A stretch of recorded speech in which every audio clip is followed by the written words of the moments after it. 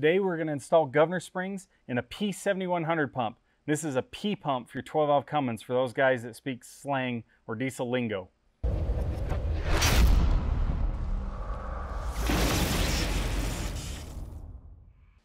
There are a lot of options for governor springs when you start searching for your P-pumped Cummins or your P7100 pump. Let me tell you why the power-driven governor springs are the right choice for you. First off, our governor springs have a custom machined spring base. Some of the other competitors' bases are too tall. They cause erratic idle and weird running conditions. We've mimicked the factory Bosch bases to give your pump the correct characteristics in the governor setup. So follow along in this video as I explain how the governor works and why our springs work better and why I recommend 4K governor springs for every P-pumped 12-valve Cummins engine out there. Okay, let's first start off learning about governor springs. The governor springs are located under this sheet metal cover cap on the pump. Inside the pump is a set of governor weights like this. As you can see, they move out. These weights, as it gets higher RPM, these weights move out, and this little pendulum effect essentially pulls the throttle back internally or pulls the rack back on the pump. So what we're trying to counteract is these weights moving down. The factory springs are fairly light and allow these to move in the geometry that Bosch designed. What we did is we mimicked the factory seat base in our performance springs, and we have more true or square ground springs so that they act just like the premium Bosch ones. There are a lot of Chinese imported governor springs that kind of work, but to be honest with you, they suck. The truck doesn't idle well. It doesn't have smooth governing characteristics. Throttle becomes touchy at times. It's really weird. So what happens is when these get installed, the factory governor springs get removed, this base goes down, and essentially it counteracts the movement of this weight and lets it govern at a higher RPM, which essentially lets the pump fuel to higher RPM. Factory pumps defuel around 2,500 is when they start pulling fuel back, and usually around 3,000 RPM they're done. With springs like this, they'll fuel hard to, depending on how you set them up, 3,500 to 4,000 RPM, and usually they're all done by 4,000 to 4,200 RPM, depending on how they're set up. So let's get to work. Let's first talk about a couple tools you need to get this job done. Factory pumps have a wire. Now this pump's been modified. There's a safety wire here. So the first tool you're going to need is some side cutters or dikes, if you prefer to call them that, to cut the wire right here so you can get at this plug. The other thing is this is the shutdown linkage here. Notice how it pushes the throttle back when it goes down? That's how the pump shuts down. There's normally a solenoid here. It's already off so that you can see better in this picture. We need to remove this. So we need an 8mm socket. I like a 1/4 inch drive because it's compact. So we got to remove this shutdown linkage here. It's just standard righty-tighty, lefty-loosey.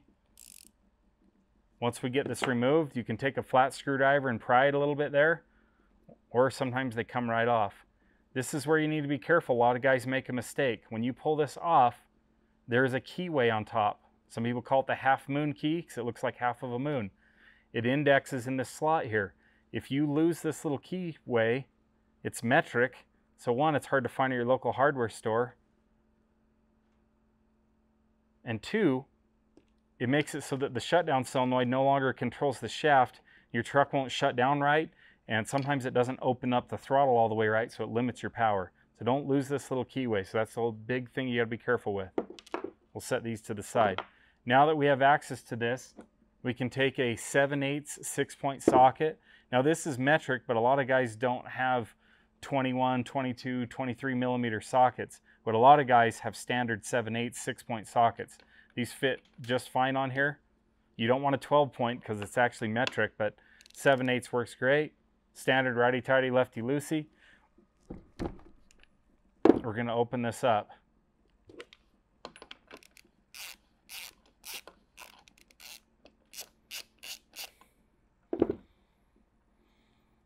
Okay, once you're inside, there's no governor springs visible. This thing rotates. So right now, I'm seeing this part of a weight right now. So it's not lined up. You need to line it up so that you can work where this stud is pointing outward. So we're going to rotate the pump. On the truck, you would usually use a barring tool or get a big screwdriver down there on the flex plate and turn it. Or if you don't, a barring tool works great. Since this is off the truck, I'm going to turn the pump by the pump shaft. This one's slightly different because this pump has been built for customers, so I got to unpin the pump, which means I need a 1-inch real quick.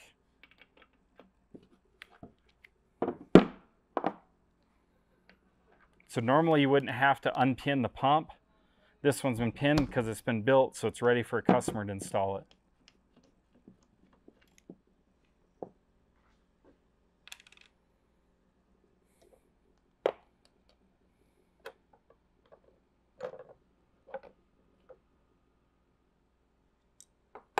So pull the timing pin out.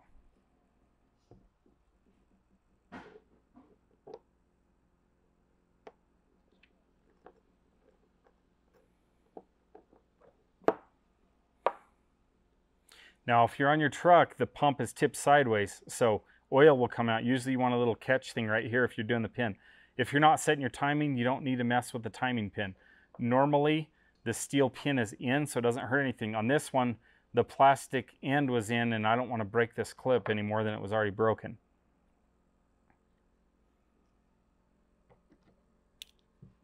So to turn the pump, I have a factory nut. This is just a little setup. You're not going to use this. Like I said, you're going to use a barring tool to turn your pump.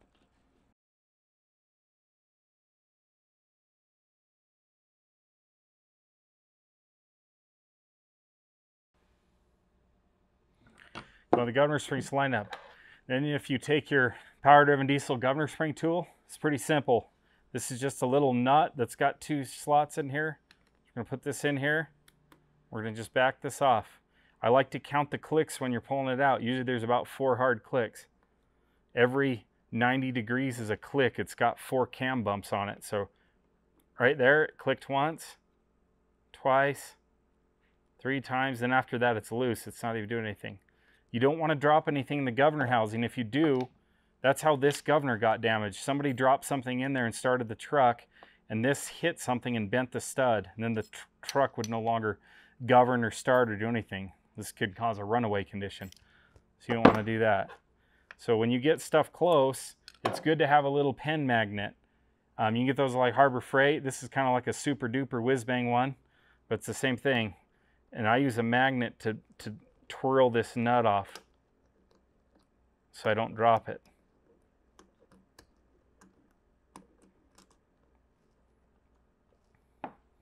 If you put them all in order, it's really easy to not screw it up. You're going to pull this outside cap off, and then you're going to pull all the springs out.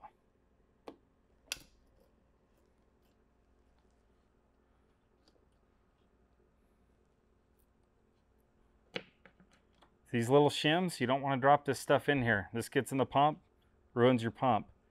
Some guys will actually put a pen magnet right here and pull this out with a pick so that they don't have the opportunity to lose anything. I want to pull this outer spring out. This is the idle spring. Careful, sometimes oil will stick on the back and there'll be a big shim here. So I don't want that.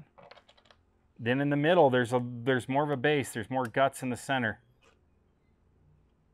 See this piece that pulled off here? You don't want to leave that in there. This is really common. Guys will leave this in here and they go to put their new governor springs in.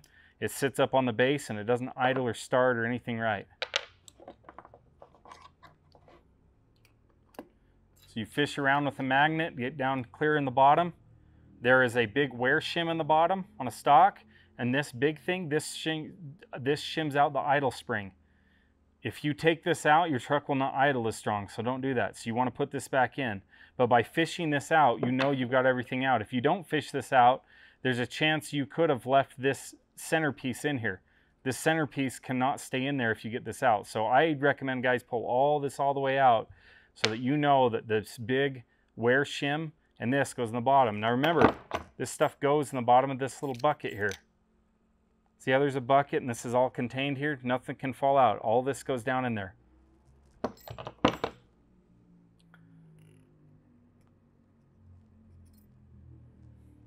We can put the big idle spring back in. We reuse this. Now for the governor springs.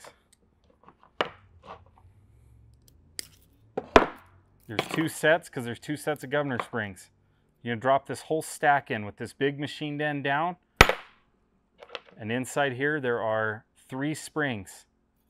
This is how you get your 4,000 RPM. These are precision ground flat springs so that they fit and glide nice. That's why these springs are better than a lot of the competitors. We have good quality springs, and these bases are machined properly to give you the right amount of preload on the idle spring so that the pump will actually idle strong. Otherwise, your truck will stall and you put it in gear. Then this cap can go right back on.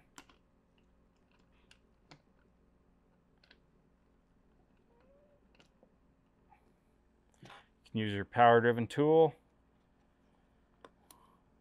Now, I recommend you go in until it starts clicking. Listen. 1, 2, 3, 4. I like to go in a bunch to seat everything. And then I like to back it out so there's no tension. And I like to go until there's like an initial. You'll feel like initial little grab.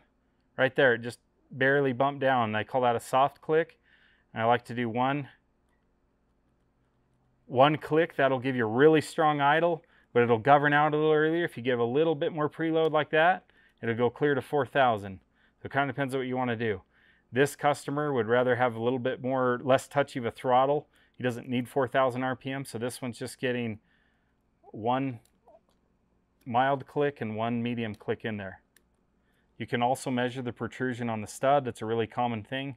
If you want to double check and get your calipers there, somewhere around 50 thousandths protrusion is pretty normal, 50 to 60. Pretty basic stuff here though. See it, talking an initial click, 1 firm click, 2 firm clicks. It's great. Or 1 firm click. It's kind of how I want to set this one. Now we got to turn the engine to get to the next set of springs.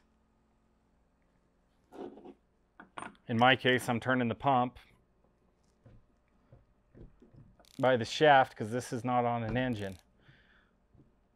Now keep in mind the pump rotates at half speed of the engine, so you're going to have to turn the engine around. 1 full revolution will give you half a revolution of the pump.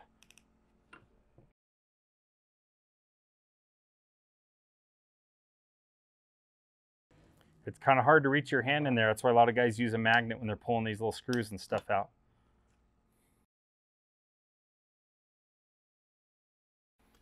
Remember, don't forget that little base. It's got shims on it.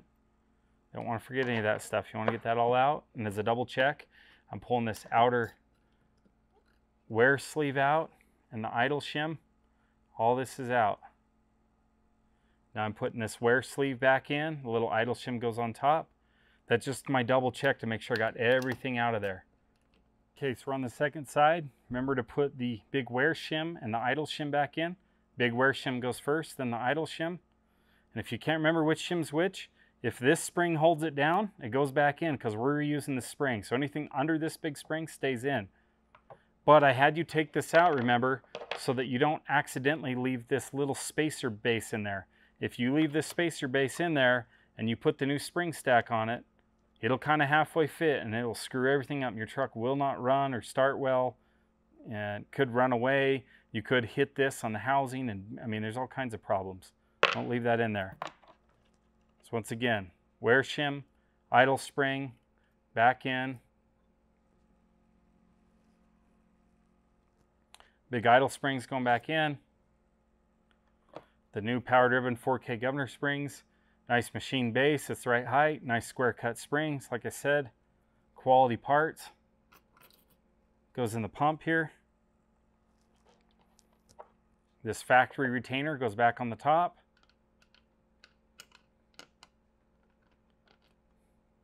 And this nut goes in. There are 4 bumps on here. These are the cam bumps. There's bumps on this retainer. That's why it clicks when it goes in, when it starts getting tight. Just gonna put this in real quick. Like I said, I go over tight at first to make sure everything's all seated. Clicks a couple times. Okay, hear those clicks? Listen, see? That's a hard click. So we're going in, kind of have an initial. That's the first, initial, first, 2. This guy wanted it set. This is how you get a really strong idle. And like I said, this is under tension when the truck's spinning, so these aren't going to back off and fall off. You can also measure protrusion. Once again, this is about 50, 60 thousandths protrusion.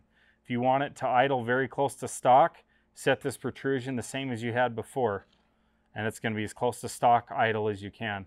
If you go too tight, your idle will raise a little bit. If you go too low, too little tension, your idle will drop a little bit. Not a big deal though. I'd prefer the idle drops because you get a stronger idle. Then what you do, this is your idle set screw right here. It's just a simple 10 millimeter jam nut, and you thread this nut up. That raises the idle. The idle basically goes down, and that's where the idle stops. That's the lowest as the idle will go. So it's really easy to raise or lower the idle. But if you get the tension tight, it'll raise the idle, and you're going to have to lower that down to go back, which to me is wrong. I'd rather have less tension on here so you get a stronger idle. Everything's better. The only time I really want these tight is if I'm trying to get maximum RPM, or if I'm trying to build a really touchy throttle truck for a race truck or something. I don't know why you'd want a really touchy throttle, but really you just get a little more RPM capacity out of there. But honestly, I'd rather run looser 5K governor springs if I wanted more RPM rather than tight 4Ks. Maybe if you're going to the county fair and you need just a little extra RPM for the next pull, maybe you can add a couple clicks here, but that's pretty much it. This cap goes right back on. There is a little metal O-ring here, a little metal seal like this. It stays on there generally. Sometimes it sticks to the cap. You just want to make sure that's there.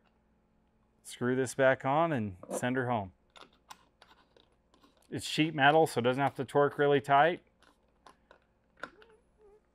I'd say around 5 foot-pounds, 7 foot-pounds, 8, it's fine.